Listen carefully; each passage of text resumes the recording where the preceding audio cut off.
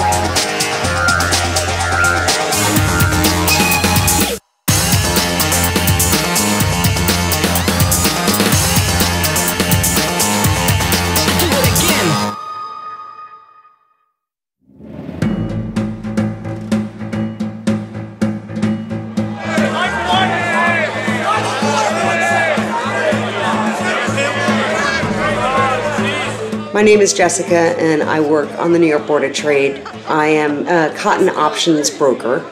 We open at 10:30, so we have about 5 minutes before the open. And it's usually when you start to get your bearings as to where the market's going to open. There's a crop report on Monday, so I think it could be volatile today in here. July 49 push!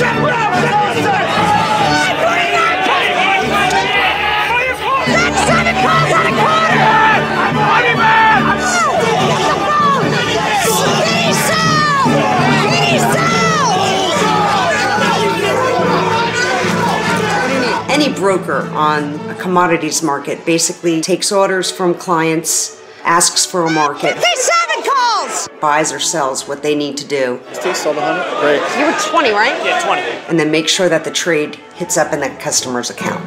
Sold deck by buying deck 56 puts 2. There's so many questions swirling around. What kind of crop are we going to have, and what kind of weather conditions are going to be presented, and how much cotton is actually going to be yielded. This market acts as a tool to hedge against potential loss. That's really what it's about. 57 calls!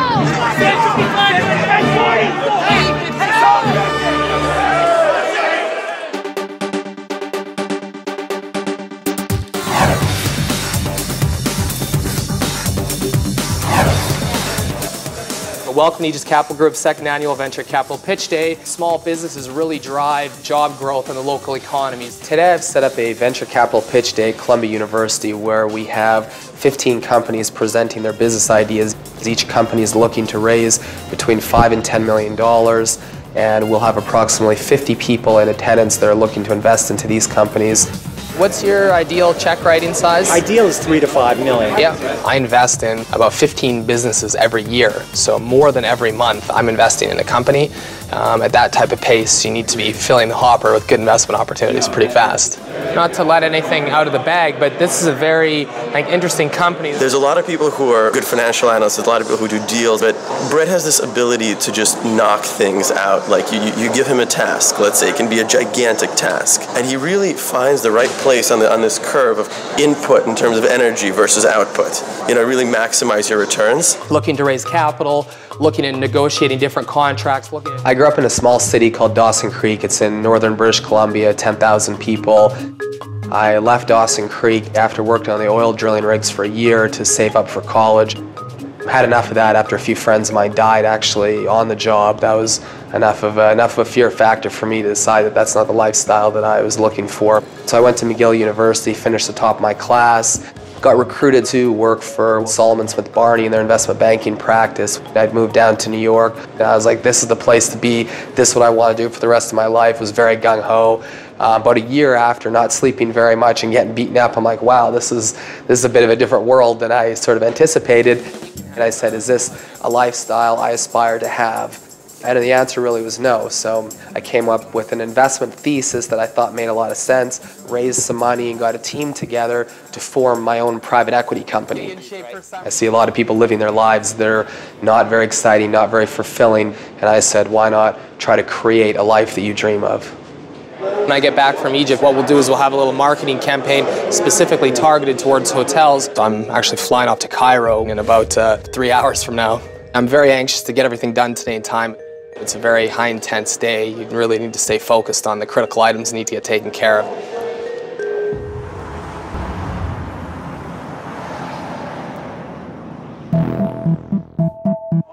Just trying to think would be into the literature. Oh, so no, this is Brian Halo.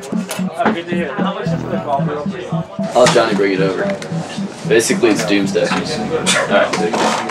Yeah, for the whole market. It's nasty. This is probably our make or break year due to the fact that we have so many guys in SanDisk. You gotta see this actually. I'm gonna find it and give it to you.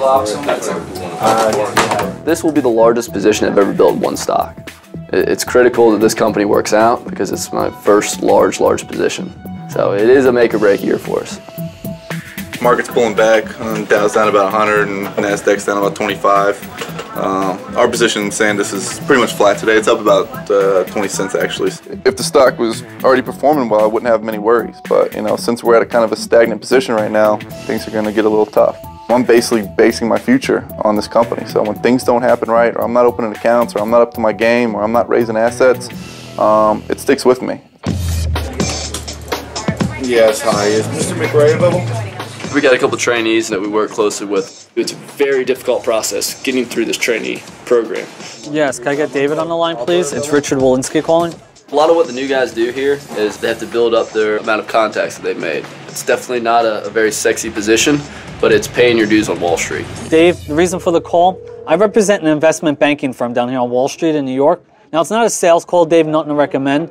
Simply forwarding out my details, a track record and my business card. Now, if it's something you like, great. I love an opportunity down the line to work with you, make you good money in the markets. If not, we'll part as friends, you'll never hear from me. Fair enough? Well, Dave, I haven't offered you anything today. All I like to do is put my literature on your desk, get back to you one time. Fair enough for now? Rich Walensky, kid's a pit bull. The guy's a scrapper. Little guy, but he's feisty as hell. I mean, I never personally spoken to him myself. He should be well familiar with the company. It's a personal banking issue. I can't just start saying numbers and his private personal information. Just let him know I'm on the line, please. He hung up. Comes with the territory. That's going to help him in this business. You can't take no for an answer and hang up the phone and go about your day. Good afternoon, is Brad in? Ben White's kind of the superstar, and we're really excited about his progress. Barclays Bank, the biggest bank out of London, they own 9 million shares of SanDisk, all right? Fidelity Mutual Funds here in the States, they own 25 million shares. Make anywhere from 500 to 600 phone calls in a day, in a 13-hour day. Bye-bye. Hey, Steven. I'd say out of that, you're getting, on average, 1 out of every 20 calls you make, you get the guy on the phone. Well, Richard, please listen, stop jumping to conclusions. All I'm simply doing is forwarding out my details here. Yeah, hi.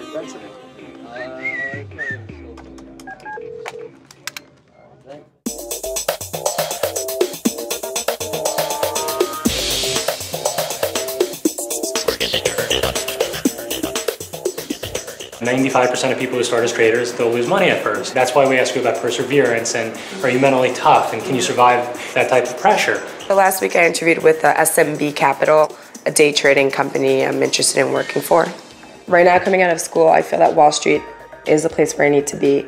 I need to be thrown into this environment. You know, it might not be a friendly environment, but I think it's necessary for me to build the confidence to be successful. Do you consider yourself to be a competitive person? Yes. Can you give me an example of your competitiveness? They told me to email me a couple days after the interview to let me know if I had the job or not. And I'm getting a little nervous. I still haven't heard back from them. I don't know if that's a good or bad thing, but we'll see.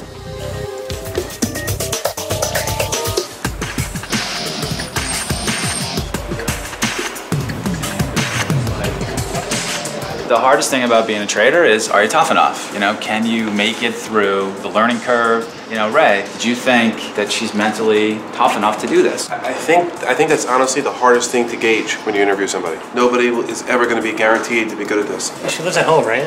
I mean, it's really important she not have the pressure to earn money those first few months. Trading is something that takes quite a bit of time to pick up. Generally, people are not consistently profitable during their first 6 months, so it requires someone who is able to financially survive that learning curve. When you get good at this job, you can make, $100,000+ a year, 8 months out of college. At other places, you're an assistant trader and you're getting coffee. Here, you generate your own trading ideas. And when you get good, you cannot imagine doing anything else. Anything else that, a red flag that came up? I don't want to say she sounds like she's had a privileged life growing up, but it sounds like she hasn't really dealt with any major setbacks. I mean, what obstacles did we really have to fight through? Let me tell you something, to become captain of the mathletes was no small task, all right? Coming up next on Wall Street Warriors. I get to know these companies. I go out to the meetings. I go to San Francisco. The guy doesn't want a passive guy looking after his money. You want me to send you an email and try to follow back up with you? Chase you around like a witch hunt for 100 shares of stock? When I get back, why don't we'll go through these. And after this, I'm going to be flying off to Cairo. There's absolutely no way we'll be able to drive to JFK in time. I'm going to see if I can get a helicopter.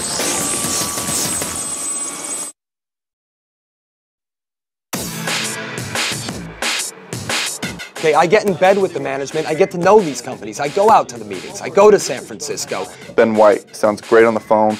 His pitch is phenomenal. He's about to be done with the program, which means opening his 15 accounts. He's out from under us, and he can do whatever he wants. The kid'll be a monster in the business. But please don't misconstrue my enthusiasm for this company as any type of sales pressure. I mean, if I was a good salesman, I'd had you off the phone an hour ago. I learned everything from Lance. Basically, everything I've known, I've learned from him. Do you have any idea how much YouTube did last year in revenues? $0. They didn't make any money. So let me ask you a question. Tony, why would Google run out and pay that much money for a company that's not making any money at all? Well, they did it because they're an advertising company. YouTube is getting 100 million hits a day. 100 million hits a day? I mean, why? Because we're voyeurs. We like watching other people. I tend to take it on a little more aggressive. It wasn't natural for me. I'm a little more timid guy, believe it or not. You'd probably never know if you heard me on the phone. All right, songs are out these days. The kids want video clips. Ow, video clips. And again, SanDisk. They're the #1 producer of flash memory cards. No one wants to do business with a passive person. Tony, what do you want me to do then? You want me to send you an email and try to follow back up with you? Chase you around like a witch hunt for 100 shares of stock? Passive people are fine. They're going to be great to watch this CEO's car or, do the laundry for him, but the guy doesn't want a passive guy looking after his money. All right, be good now. Bye-bye.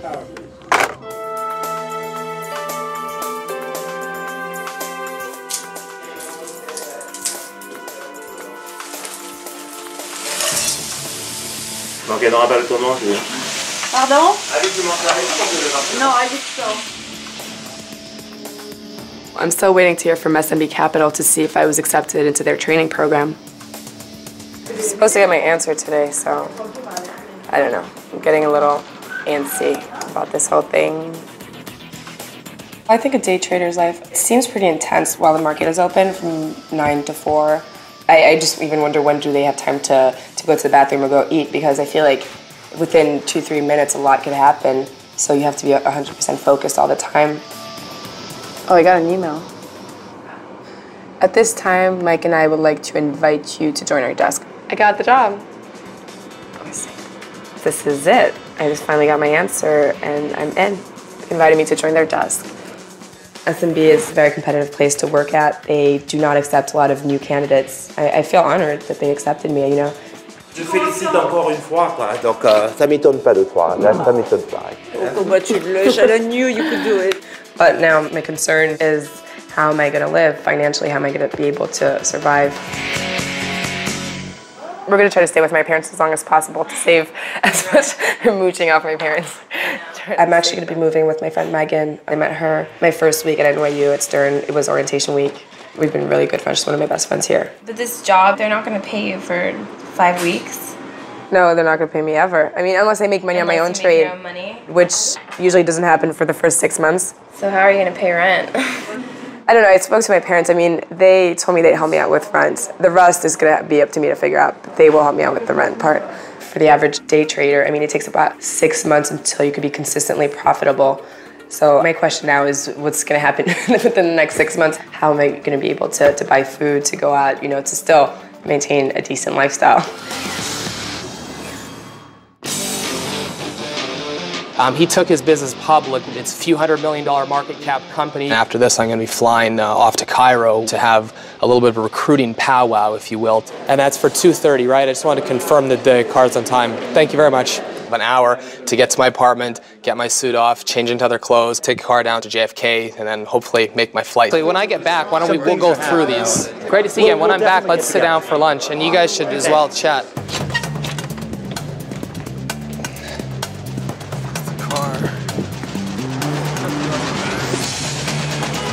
As I'm expanding my business, I'm looking to hire somebody from a major investment bank in London. Reconfirm for me that we will in fact be there. I'm going to meet him in Egypt in order to get to know him better on both a personal and a professional level. Typical Manhattan, the traffic's horrible. I'm running pretty pressed for time. There's only one direct flight to Cairo every day, so I think given the traffic, I'm going to see if I can get a helicopter to take a ride out to JFK. Hi, this is Brett Hickey calling. I want to see if you have any flights leaving to JFK in about 45 minutes from now. Yes, for one passenger. Perfect, thank you. We'll be there in about 45 minutes then. Thank you. So, we're in luck. We got a helicopter.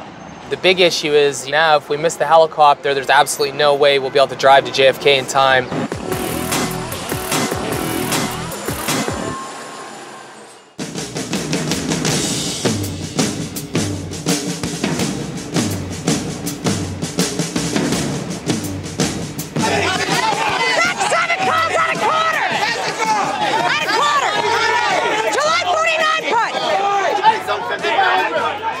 The first thing that happened this morning was there was a huge amount of buying, and the market did go up, but selling then came in and started beating it down. It's coming off pretty badly. Hey, at 20. At 20.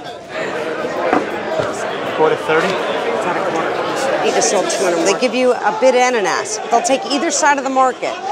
They don't care which, as long as it fits their needs and there's a profit built in. July 2 puts. July 52 put. I'll buy 100. What is that? July 2 put. It's become such a worldwide marketplace now, and of course it's gone online, so it's traded electronically now, and I think that that has brought a new element. The average Joe who never even would have thought of trading cotton, of all things, you know, is now throwing his money into the cotton market as well. March calls at a quarter. March calls. Hey, 50 and a quarter. People want a little piece of a small and shrinking pie. It's cutthroat down here. See, call spread set. There's a speed factor that's involved, so broker will come in, say 450 bid. First person to say sold and get recognized is supposed to get the trade. Sold. March calls. So you have to be loud and you have to be quick. At 30. At 30. I think everybody that works down there and excels down there has something in their personality that can deal with high pressure and feeds off of the insanity.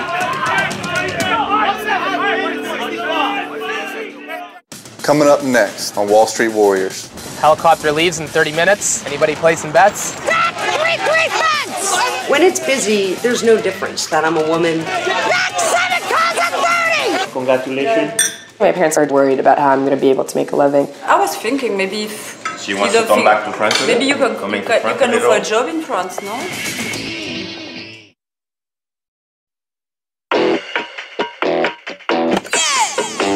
Typical day is always seeming like you're a little bit late for everything or just barely making everything. I always say one of these days I'm not going to make it. Hopefully today's not that day.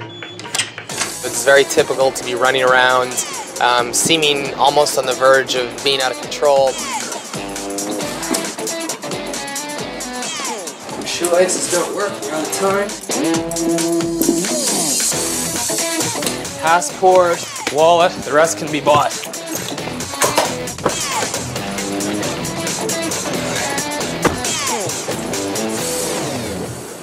You know, usually you'd be excited going to Egypt for a week, climbing the pyramids, going to be fantastic, right? But life is so hectic that it's not even going to hit me. I don't even know what I'm going to do in Egypt, but I should be excited. That's the one thing that's weird in my life. Things are moving so quickly, I don't feel like I have time to look forward to things. So we're 3:30 exactly. Supposed to be at the heliport now. Helicopter leaves in 30 minutes. Anybody placing bets?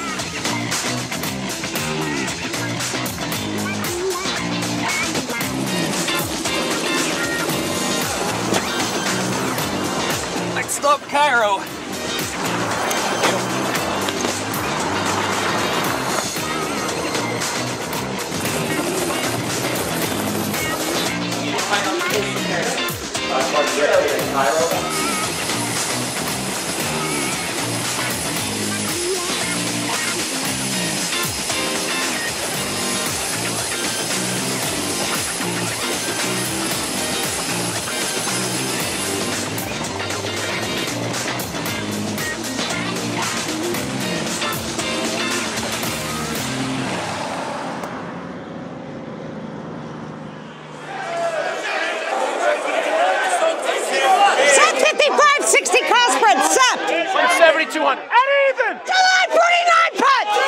When it's busy, there's no difference that I'm a woman. In fact, sometimes my voice is a little bit more high and a little bit more loud than some of the guys. At 30! Back 7 calls at 30! Back 53, 63 pence! Back 33 pence! I definitely hold my own. There's no doubt about it. I take it, but I'll dish it out right back. At 3! Trades 23! There are a handful of women that work down there that have been doing a great job and working hard down there for years. Or you almost have to have a time boy type quality. You gotta take your skirt off when you come in the door. So you can never let them see you cry. There's no crying in cotton. I've always felt very comfortable here. Joe wants me to show cleavage over here. Joe, you show him yours first, I'll show him mine after. The relationships that I have with the guys here is more of a brother-sister type relationship. It's such a physical business. You do scream, you do yell, you kind of spit on each other. You're in a crowded ring, you get pushed and shoved, and nobody has time for manners, so you have to be a little tough. It's challenging. It's physical. And I probably wouldn't do very well sitting at a desk all day.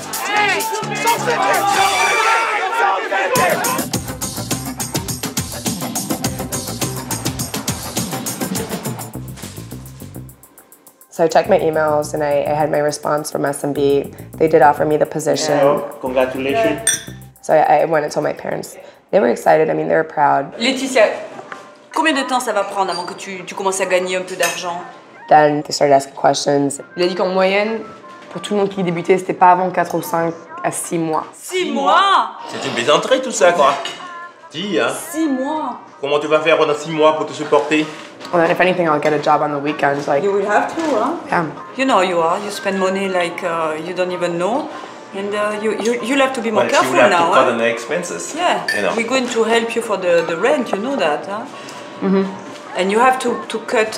You know, you don't go to Starbucks as often, and you have to be careful. But I mean, you have to work during the weekend and not go partying as much, and you have to take that seriously, huh? I know. Your mother's right. Mm-hmm. I think my parents' concerns are justified. They're moving back to Paris. I understand that they're worried about how I'm going to be able to make a living. De toute façon, je vais continuer à donner des leçons, continuer à travailler au resto, même essayer de trouver un autre boulot, genre, enfin, je vais même pas dire le mot, mais... Les week-ends, peut-être. Oui, travailler les week-ends de bartender, enfin, qui tu fais de l'argent. Bartender. Non. They make like $400 a night. You know how clumsy you are. You know Tu es pas payé pour tes gens de... After the 5 weeks training, I was thinking maybe if She wants to come back to France. maybe you can look for a job in France, no? In a bank or something, no? Now that I got the job, I'm going to have to study a lot to read up on the latest news. I don't want to walk into there not knowing what's going on. It's Wall Street. I have to be prepared when I walk in there Monday morning. Papa and Mama is not going to be here. So, you'll be on your own. I know you don't like to hear it, but, you know. That's the way it is, you know. I know. I got it. I think I got the message.